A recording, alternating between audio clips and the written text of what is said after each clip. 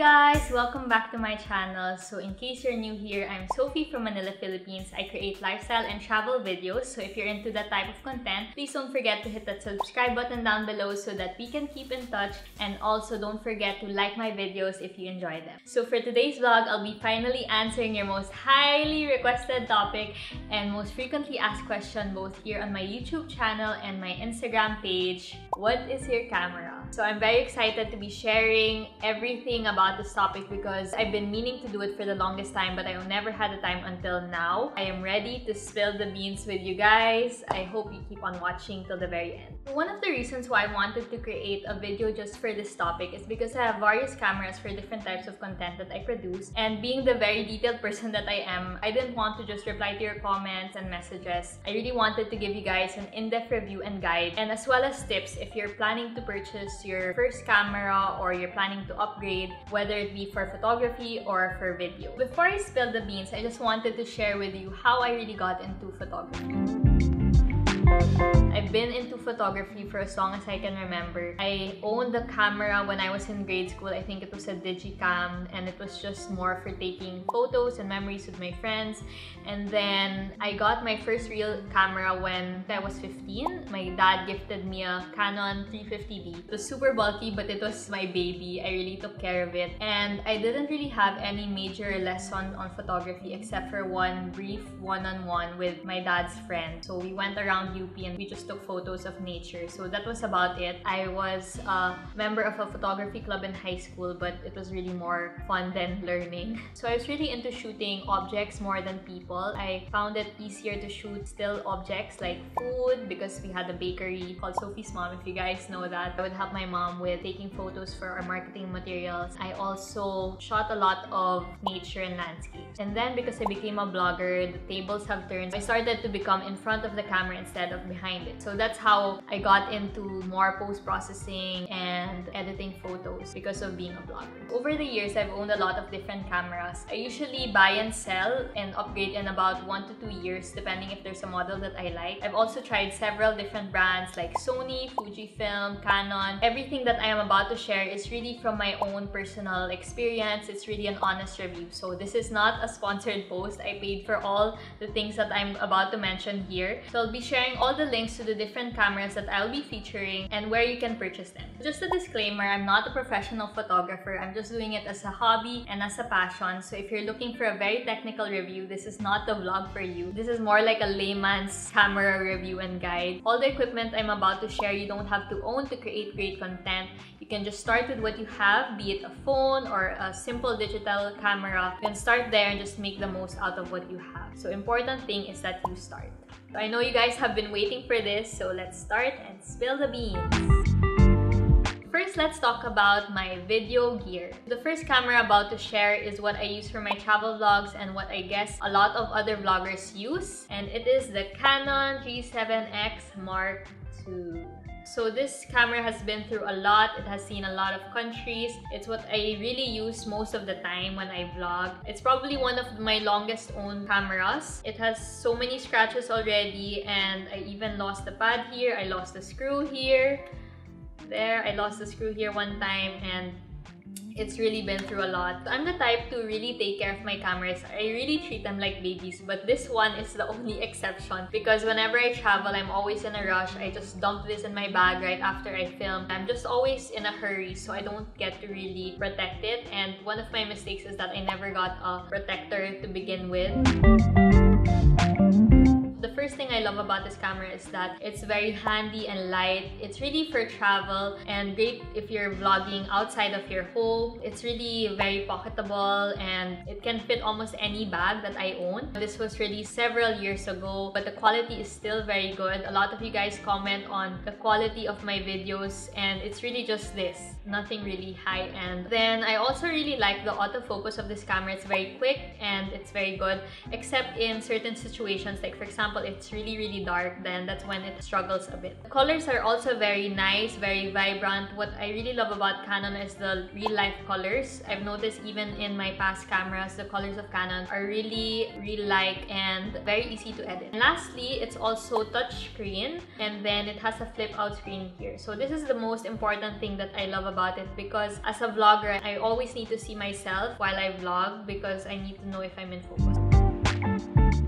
So let's move on to the things I don't like about this camera, which is not that many. It doesn't have a mic input. I've never really considered placing or using a mic before until I had an experience with some of my travel videos where the background noise was really noisy that I had to place subtitles because I couldn't really hear myself, or I wasn't really audible. The noise was really too loud. That's the only time I considered placing a mic, but this one doesn't have one. So what I did was that I got a mini dead cat. It looks funny, but it's supposed to filter out the background noises or like the strong winds so that your voice will become more audible when you film. And if you own a G7X and you're looking for something to just even lessen it a bit and you don't want to use a mic because it's so hassle if your camera is so small and then your mic is so big, it won't be travel friendly and it would be so distracting and heavy already, which defeats the point of having a small camera. So for me, this works better and it's more travel friendly also. It actually is quite effective. I've noticed in some of the videos that I've done. So if you're looking to find something to filter out the noises, this is what I would suggest. I couldn't buy it here in the Philippines, so I had Martin buy it in Singapore, but they actually sell it online, so I'll be linking it down below if you guys are interested. The last con is that the battery life of this camera is really not that great. If you own this camera and you use it for travels, you have to make sure that you own a spare battery. There's actually a Canon G7X Mark III in the market that was recently launched, but I didn't really consider upgrading to it yet because first, it's really expensive. I'm really satisfied with my Mark II. I also saw a lot of reviews that the Mark III has bad autofocus. I don't know if it's still true, if they updated the firmware and made it better, but last I read, it was not really that great and this is still better. So I'm sticking to this until it gives up on me. Just to note, I don't use this camera for photos, only for videos because I don't get to achieve the effect that I want for my photos with this camera. The blurry background and bokeh effect. Although the opening of this is 1.8, you get the creamy background, but I feel that the proportions are quite distorted when I take photos with this camera. So for me, this is more ideal for videos. The next camera I'm about to feature is what I also use for my travels. So it is the DJI Osmo Pocket. So it comes in this cute case and then it's just this. Super small and tiny. So I use this more of a spare camera when my G7X Mark II runs out of battery. What I love about it is the size because it's really small. This is about what, 4 to 5 inches only, so you can really easily put it in your pocket. I also use this when I'm traveling and I'm holding a lot of things but I have to film. I just use this when I'm also lazy to bring a camera when I'm out. This is also great for action videos. In my Cappadocia trip, we had to ride this 4x4 and I was too scared to bring out my G7X, so I brought this one instead. I felt more secure because I was just holding it with my hand and it was secure in my hand. The quality is generally okay, but I still feel that the G7X is better. Battery life is also quite long. I don't charge this often and it can really last long. I'm not sure, maybe because I don't use it so much, but generally I think the battery life is good. This also surprisingly does really well in low light and also cancels out the background noise even better than my G7X Mark II.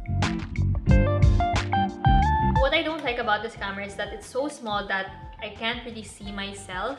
There's a screen here that's touchscreen. I think I got so used to the G7X that I always feel the need to see myself, to see if I'm in focus, but this one I can't really tell. I can't tell if like I have something in my teeth while I film. So for me, that's the only con, the small screen. To be honest, I thought of selling this camera. Actually put it up in my pre-love shop. Follow it if you haven't, but decided against it after because I feel that I haven't really maximized this camera and gotten my ROI. And I've seen a lot of amazing videos done with this tiny camera, so I think I really just have to study it and sit down and read more guides on how to really maximize it because it can really do a lot. I think I just have to really play with it more to create better videos with it. The last video camera I want to feature is what I'm using right now. It is the Canon M50. So I've been meaning to do a lot more sit-down vlogs aside from travel vlogs, as you can see, and I decided to invest in this camera. So I've watched a lot of camera reviews, and this eventually won it for me. I used two lenses for this. I used the pancake lens, which I'm using to film now, and the kit lens that comes with the camera. First is the size. Usually for sit-down vlogs, a lot of other vloggers use the DSLR type, but this one is very light and handy. I can even use it for my travels in the future, so it's very flexible. It can be both for sit-down and travels. It's also touchscreen and it has a flip screen, making it easy to film and see myself when I'm filming, like right now. It's just that instead of being on top like the G7X, it's on the side. And then another small detail I like about this camera is that the record button is in front. It's perfect for vloggers because unlike the G7X or cameras with the record button at the back, you have to fumble around the pause and record button if you don't have a remote. So it's very accessible and really made for vloggers. As I mentioned earlier, I have two lenses for this camera. You're not really limited to a fixed lens, so you can interchange or you can even use other lenses that you own. I don't really want to be technical, but this helps me achieve the depth of field. I'll just place a technical description over here. But for me, just to explain it to you guys in very easy terms, you're able to make yourself more sharp and the background blurry. That's the easiest way to understand depth of field, I think. I'm able to achieve that effect with this type of camera because I get to use the lens that I want, which is the pancake lens. Although other lenses can also get you to achieve that, but the pancake lens is cheaper. Just a recommendation. I don't get to achieve that with my G7X. I actually have a sit-down vlog where I use the G7X to film, and I really didn't like the quality. I'll be linking it up in the cards if you want to see the difference. Lastly, what I like about this camera is the photo quality. I actually shoot with this camera for photos as well, just more for still objects like food, for my family business. Because of the lens, I really like the pancake lens for macro shots. The colors are nice. I don't even shoot in RAW, I shoot in JPEG because the colors are good as is. So far, I really like this camera. The only thing I don't like about it is the audio. The built-in mic isn't really good. It picks up a lot of noise and background sounds. So you really have to invest in a mic. This actually has a mic input. You can just purchase any mic. You'll just have to spend more because you really have to purchase an additional mic, especially if you use it for sit-down vlogs like this. Last but not the least is the camera I use for my Instagram photos. So I saved this for last because I honestly have a lot to say about this camera, and it is the Leica Q. This is my baby for more than 2 years already. It's honestly one of the best cameras I've owned in my life. One of the best investments I've also made so far. Leica is like the high-end brand for cameras. One of the, I guess, luxury brands for cameras. And I honestly never thought I would be owning one or spending a ridiculous amount of money for a camera. But here I am with it. Honestly, I've never been so satisfied with a camera. I've never looked back. I've never regretted it. It is 100% worth it. So before you guys start judging me, although I think you're already judging me, please continue to watch so that you know how I got into the process of deciding on this camera, what made me buy it, and what I love so much about it. In the past, I had different types of lenses. I owned about 5 to 6 that I would attach to one camera. When I travel, I usually bring 3 different lenses.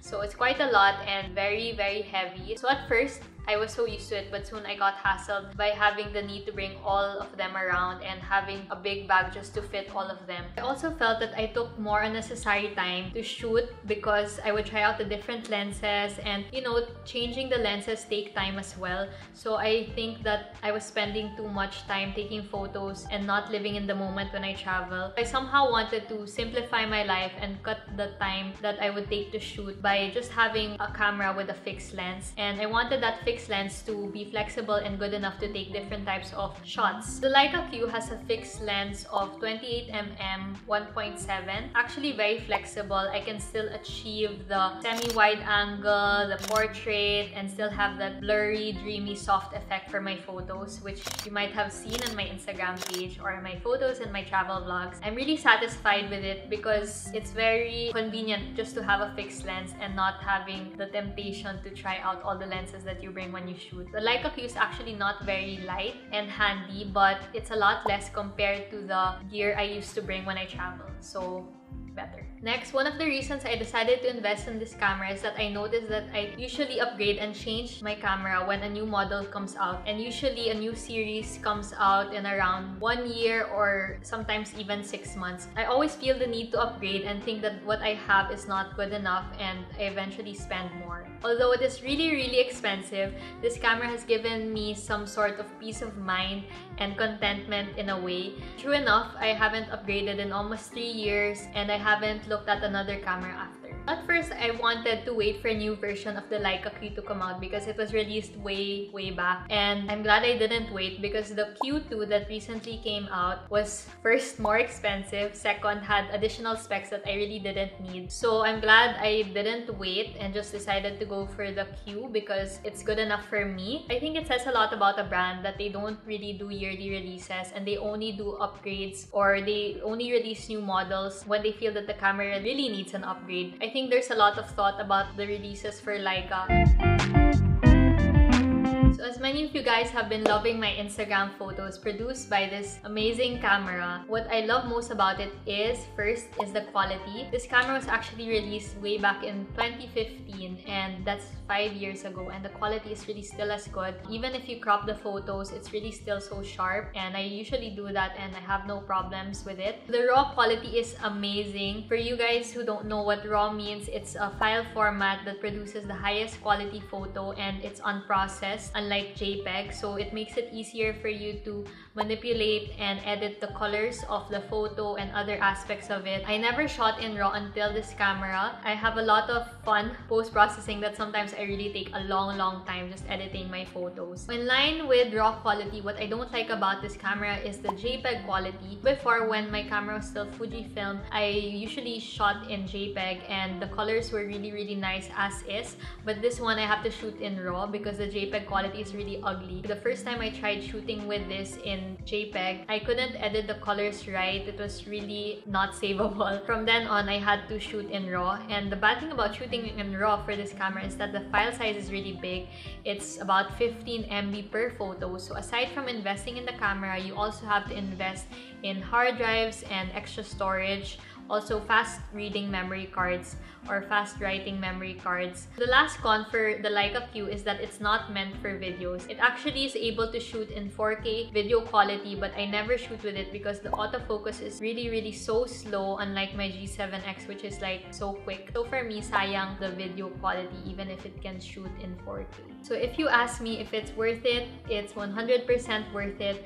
I really feel a lot lighter because I don't feel the need to upgrade every single year. I feel that investing one big amount in a camera has somehow simplified my life. I know it sounds ironic because it's really expensive, but sometimes just investing one time on one thing can really save you a lot more time and money in the future instead of accumulating and spending more several times in the next years in what could be smaller or lesser amounts. So before you judge me on how much I've spent so far for all my gear, I just want to say that I accumulated all of this in so long. All of us have our own guilty pleasures or lujo in life, and I'm sure you guys have your own. This is mine. Photography and videos spark so much joy in me ever since I was a kid. So this one is really my form of creative outlet, and it's also an investment for me as a content creator to be able to produce really good quality content for you guys. And I also feel that I get my return on investment for these items because I use them almost every day, both for work and play. If I could have one camera both for photo and video, I would. I really want to be more minimalist and own less things.